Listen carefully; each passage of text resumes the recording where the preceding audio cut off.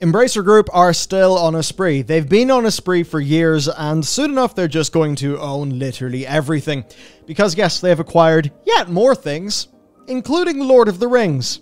Really, they own a sizable percentage of the games industry now. I believe they're technically larger than Ubisoft, and I mean, in spite of that though, they have had recent issues. New Saints Row game, not exactly well received. That's a really bad first step on your on your path to global domination of the games industry. Yeah. And you release Saints Row and everyone goes, because I literally googled it just there because I wanted to get refreshed on the entire structure going on, because it's like Deep Silver Volition and then Deep Silver and then Koch Media and then Embracer. So I was like under that, like Koch Media, which they rebranded to Play On, I believe. Yep. Which is clearly supposed to be said Play On, but it's Plow On. And it was like, the first headline I saw was, "Is Saints Row the worst game of 2022?" And you're like, good start to your world domination plans, boys. Good start. An achievement. And of course, was it Biomutant? Yeah, that one also was a bit mixed in its reception. Yeah, mixed, which is okay. You know, won't rake them over the coals for releasing a mixed game. But when you get something that's the worst of 2022, you're like, maybe you might need to slow down with your buying stuff. Maybe. Hell no, because we're going to start off by the real big ticket things you might know. So, Tripwire Interactive. They have made Maneater, but maybe more people will recognize Killing Floor, Red Orchestra, Rising Storm. They've published Chivalry. Now, funny enough, you may remember the whole John Gibson situation where, he was just pretty outspoken with what he believes about things. And that did not really mesh with a lot of the audience, including of his own games. So, interesting enough, he actually will not have a role at the new Tripwire, but the board will otherwise remain unchanged, and they will be under the Saber operating group. And as for why, well, basically, good, strong teams, strong franchises in Rising Storm, Killing Floor, Red Orchestra, and Maneater, and a few other things like that as well, like with Tripwire having some publishing experience. That's also kind of useful for them. Now, the other interesting group to me really is Tuxedo Labs, because that's only a 6-employee group, but you may remember the game Teardown, yeah, so voxel-based, just insane destruction. Sold 1.1 million units on PC, which is pretty damn impressive for a team of 6. Yeah, and that's with a 96% positive reviews on Steam. So it's awesome. That is very, 45,000 reviews, 96% positive. That's really, you could see why you'd want to buy them if you've got a couple hundred or a couple mil hanging around. Yeah, and for the reasoning then, so Dennis Gustafsson, who is the founder, basically is a big old technical genius, especially in the space of physics. They have absolutely stunning technology. Teardown basically had no marketing support, so imagine what it could do with some marketing. Yep. Also, their voxel technology, they believe, can evolve into something. Now, obviously, we look at games like Roblox, we look at Minecraft, voxel-based creation tools, that kind of thing. So you can see where they'd want to go there. Now, also interesting is the acquisition of Limited Run, because Limited Run have a few more things than you will have thought. Like, you may have just thought, oh, Limited Run, they do, Steelbook, Switch game releases and things like that for games that have got an already established audience. That is true. They do have all that expertise, which is very useful, but they also own the Carbon engine, which is used to port retro games to modern platforms. It's used in Shantae and River City Girl Zero, so this is, number one, going into Embracer Free Mode, which is a new group of Embracer. And, fairly obviously, that's them getting more and more into the retro space. Yeah, which obviously makes sense, because we talked about it before, but they have their Embracer Games archive. Yeah. So them and Limited Run are a great partnership for them, going, hey, we're going to own all the video games at some point. We might as well treat them reasonably well. Because I know they had a press release on their archive recently, and they talked about some stats, and you're like, hey, that's pretty good, actually. That's doing what no other company actually wants to do culturally. They're all interested in pure profit. Whereas Embracer are like, yeah, we'll do this, especially because you think of Lars Wingefors, the CEO of that, is, he got his start basically, I think it was his second start. I think he did something else, but it was basically, selling physical games in the equivalent of in UK, you've got your Game or your GameStop, the equivalent of those up in the Scandinavia, up in that area. And you're like, yeah, sweet. Like that's that. So that there's like a little bit of a, almost like an element of actually caring about video games and the history of them there.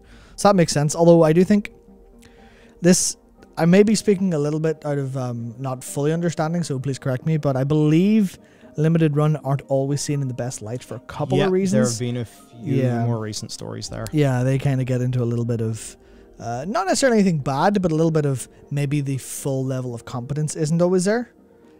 But they pull the money in because of their branding and stuff like that, and they even opened a store there not long ago.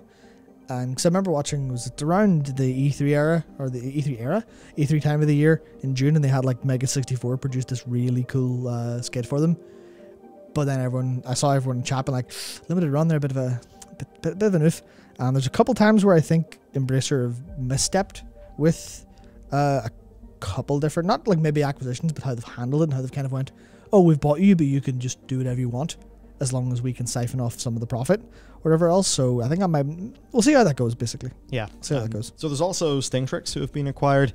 They are basically in the vocal processing space. Yeah. So I imagine that to be rolled into some sort of music game related thing. Now there's another company within PC and console gaming that they're not currently telling us for commercial reasons. So maybe the deal's not finalized. Maybe there's something this company has to announce first. Who really knows? And then I think the most headline grabbing thing, the Lord of the Rings. He's bought Lord of the Rings? He's bought Lord of the Rings. As you do? Yeah.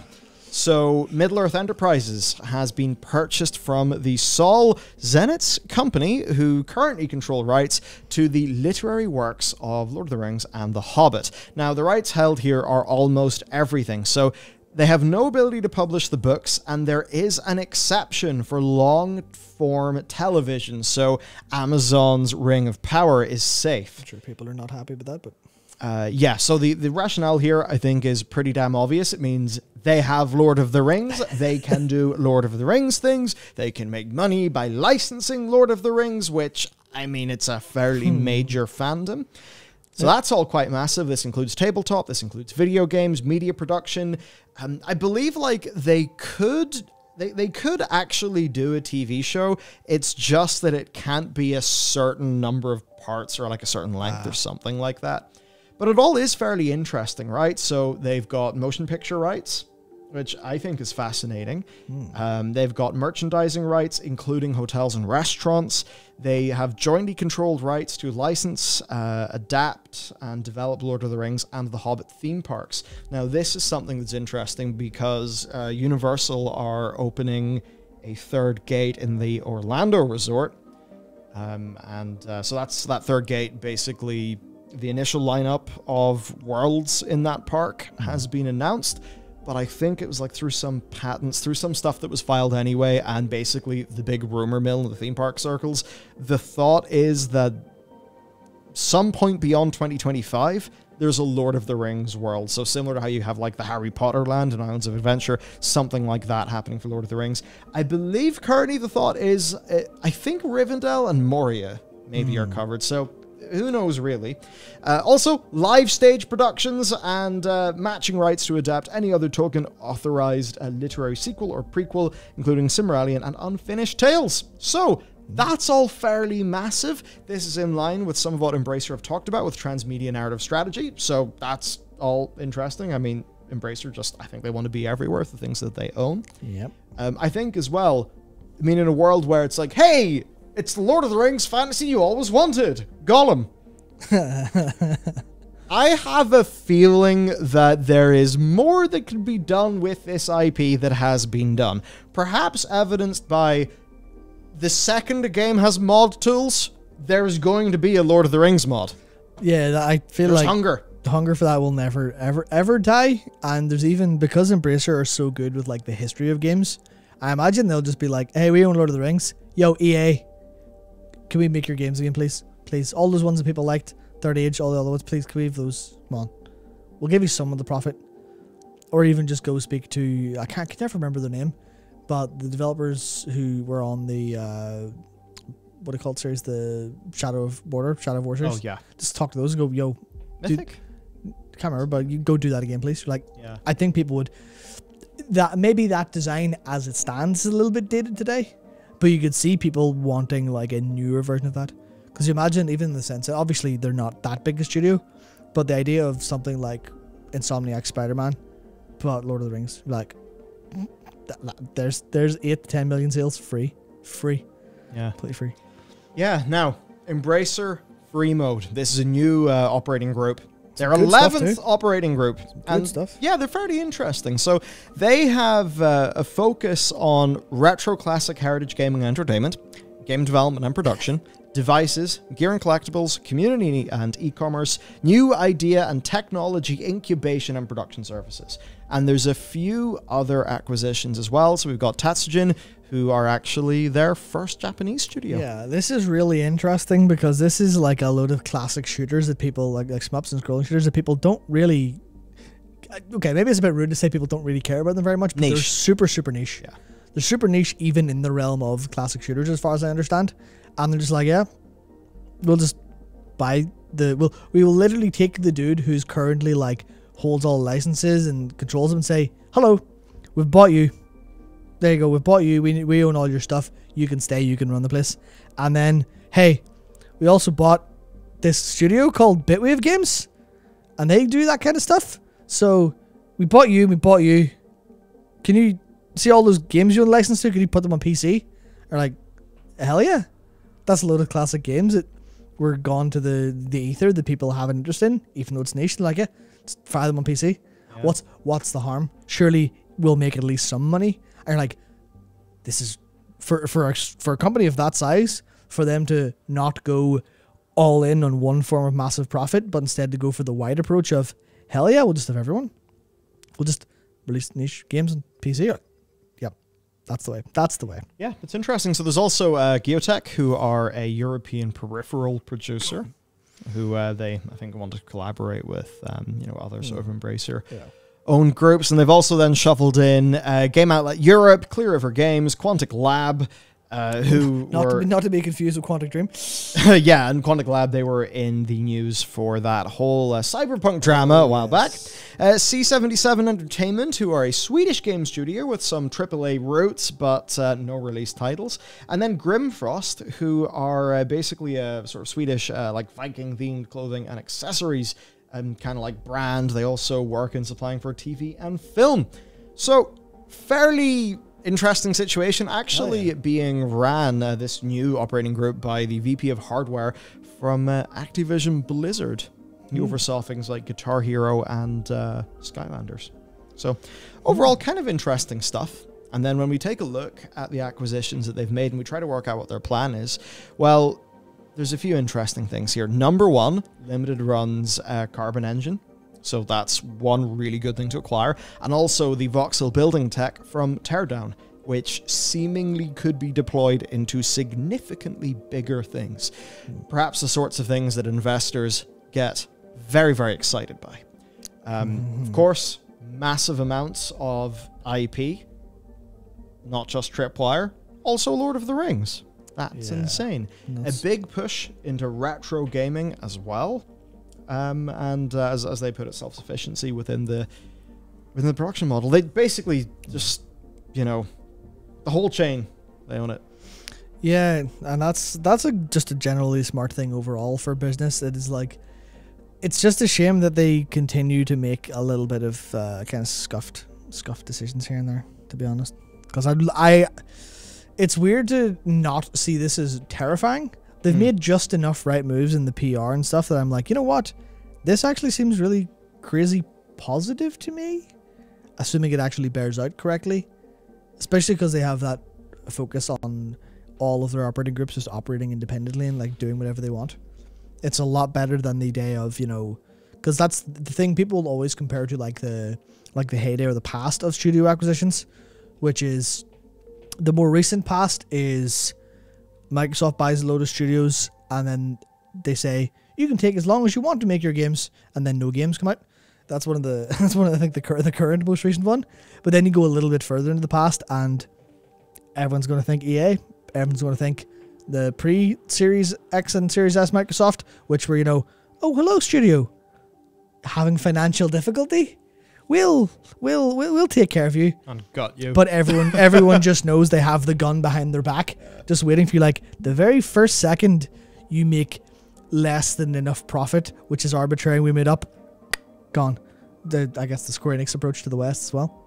Yeah. But now it's like Embracer going, yeah, we'll buy you. You can do whatever you want as long as we make some profit.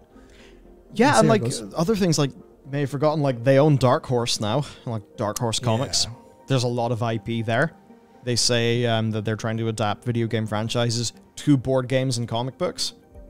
They're really trying to be everywhere. Look at this. We're actively pursuing partnerships with established industry players to bring more of our IPs to film, TV, and streaming. Like, they're going massive. Now, see, this is interesting because, say, video games, comics, tabletop games, sure, all of that. As soon as you go film, TV, and streaming, I go, no. Please actually consult with people who know what they're doing. Because that's the worst way to just destroy game IPs so hard. Is, hey, we've made a TV show. Ha. Hello, Resident Evil Netflix. It's like, basically, there are so few that are good that they're the exceptions that prove the rule. Is it what, like Tekken, Bloodlines, Castlevania, maybe? Everything else is just, why have you done this? Why are you sucking the soul out of these IPs?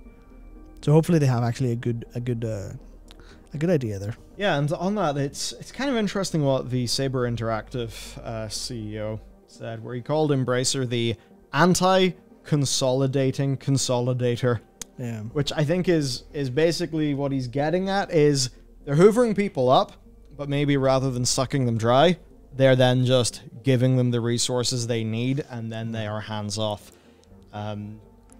It essentially seems to be that they want all of the IP and then to be pretty well vertically integrated with teams that can kind of assist each other. I guess one example of that, maybe not going ideally well, is the whole debacle over the Old Republic, which has been moved from Asper Media to another to another one of their owned studios, which is fairly interesting. Yeah, that's the awkward part where they've thrown all this money into owning all these things, and without looking at, like, I don't know, basically, have they had a PR win yet outside of we've bought loads of stuff? Because KOTOR was going to be a great win, and then they kind of went, hey, AA porting studio, could you make a AAA game? And they said, yeah, sure. And then they couldn't, seemingly. I think that's the takeaway from Schreier. And then obviously Saints Row was like, hey, you're a pretty small studio, can you make a modern AAA game? And whatever happened to Volition, it's like, clearly the answer is no. Clearly the answer is not. Hey, we've got, excellent writers, we've got excellent, design team. The game's fine. By most marks, it's fine-ish. But it's just not good. It's not like, this is maybe rude to say, but it's like, it's not like it was worth making because it was so, any part that was really good. Kind of like, why is this here? Is this here for the sake of it, in a way? Maybe something will come out and they were like under like insane pressure for a time and that's why it was undercooked or something. But it's definitely just like, they're not off to a very good start. But we'll have to see how well anything good comes out of them, I think. And that's the thing, because when it comes down to all this stuff is really cool to talk about from the industry perspective and from the analysis perspective. But right now, for consumers at home listening, they will just be like, oh, the people who made Saints Row and Biomutant? And then what else? So the big name that made those games and can't even make a KOTOR remake properly, well, it's shuffling it around, are going to have Lord of the Rings? That doesn't sound very good to me. I don't like that. And that's one of the problems they're going to run into when it's like, you can talk the talk, you can walk the walk, you can have all the money in the world, but if you don't have those studios underneath you that are operating effectively independently, and being able to take your resources and turn them into great games and great experiences, then you're just not, like, all of that is for nothing if it doesn't land home in the consumer's lap going, I would like to pay for your product, please. Which obviously, like, there stuff like Dark Horse obviously prints money and stuff like that, but it depends. It's yet to be seen how these operating groups actually work under really well. Yeah. So, like, for some of what's been said, I mean, there was a article in The Ringer by Lewis Gordon that was basically just interviewing a bunch of people. I mean, here's basically the quote. This is from the CEO of Saber Interactive. Previously, the studio was simply trying to make ends meet, balancing a push for AAA while keeping the lights on. Thanks to the buyout, Karch barely has any worries. So done right, it's basically just, I mean, a good example. Let's just say somehow our game studio got acquired by Saber or by Embracer. That would be very interesting, very unexpected. But it would mean, in this context, we could just go make the thing, probably do it bigger and better, and not have to worry about money. Yeah. Whereas right now, it's like, okay, we know how many months we have money that will last, but we need, it obviously is sort of quarter to quarter. Yeah, because that's just the nature of the beast. So done right, you take those stresses away from teams, and then you let them do their thing. Yeah. Obviously, we've had a few misses, but that's, I mean, yeah, we've had a few misses, but I mean, would they have been wins outside of Embracer? That's the thing. We basically won't know that because you go, well, so technically, right, you go, okay, well, what does a company look like when they're removed from the financial stress of having to finish their game within a certain time frame or so, or someone else is getting in? Then you go, well, okay, sometimes for certain people, the stress of a deadline, stressors of like, it's a fire under your ass and it helps you actually work harder. That is true for some people, not true for others. Obviously, there's a lot of like problems that comes out of like extra stress, having health problems, all that stuff like that's all still there. But like sometimes you go, you put a safety cushion down, and then the team are just like, Cincher's not that good. Whatever, we'll make the next one good, because they know they have that opportunity. Theoretically, of course, like Deep Silver could say, "What the hell was that? Get out." They could do that, but it's like then there's also the side of like, Embracer say independently, but there will be, who's to say they don't have the people who are liaising with the upper management aren't the kind of people to crack the whip every now and again and go, oh no, we need to report better numbers because we are middle management and we want a promotion, so we want to be seen to have an impact on making you better. So then that's where like crunch comes from, where you go, okay, well, actually, you know what? It'd be really good if we got X game out in Y quarter. It would look really, really good for us. And the team are like, I don't think that's a great idea, but then they're shot down. And that stuff doesn't like, you could be, the CEO of that management and go, well, that's never going to happen here. But it's not their decision to make. Realistically, in the day-to-day, it's once you get big, you need to hire more management, more like communication. And that's where that could start to go a little bit wrong. Or it could just be the case, they go, hey, what do you like without any financial restrictions within reason? And someone, like, especially when you look at like Teardown, and they go, ooh, we can use this tech and make a really big game. Holy shit, let's go. Yeah, that's what I guess that's why they invested there, for that possibility. So it's just, they will hopefully be just a shotgun of video games, and some of them will be great. Yeah, hopefully. Pretty much. It's overall, it's just it's interesting. We've been tracking Embracer for years a while. Now, I think we got on that train before most did. Yeah, it was and it's been kind of incredible to see it just literally not stop. Lord of the fucking Rings, wild. There you go. You could have Crystal Dynamics make a Marvel's Avengers, but for Lord of the Rings, sorted. I mean, if they were going to do a Tomb Raider, but for Lord of the Rings, maybe we're talking. Yeah. I guess, yeah. Because I also forgot that they own them. Yeah, they own. Of course, this all. Yeah. Oh my god. Crystal Dynamics, Eidos Montreal, Square Enix Montreal. Games, Deus Ex. This is probably Adam Jensen's only chance to exist again. Yeah, well, I think they said they were happy. I think they said they were happy to like start working on one of those once they get the chance. So it's like, yeah, okay, okay, maybe Deus Ex will get a good follow up. Well, if you manage not to fuck up Lord of the Rings, and you manage not to fuck up Deus Ex, then it'll probably do pretty okay by me. So those will be two individual miracles, but yes. Yes. If you can do those miracles, then we're all good. So basically, let us know what you think about this one. It's certainly bloody interesting to say the very least. See you next time.